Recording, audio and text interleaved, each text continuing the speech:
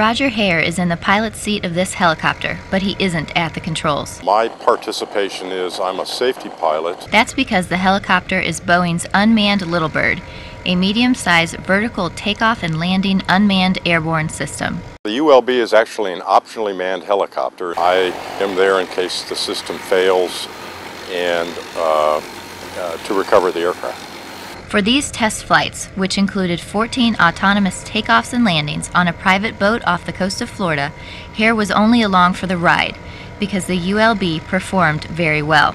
We've witnessed the aircraft landing autonomously on the helicopter pad within centimeters of the bullseye, and that's huge because we're able to provide a very highly accurate solution so that you can land an aircraft autonomously and keep everybody safe. We use waypoint navigation rather than stick and rudder controls for our ground station, so the aircraft has to be able to figure out how to get itself to the deck by itself. The Unmanned Little Bird has been flying since 2004, and during that time has demonstrated ISR capabilities, precision cargo resupply, weapons delivery, and has been used as a technology demonstrator, rapidly prototyping new capabilities for multiple platforms.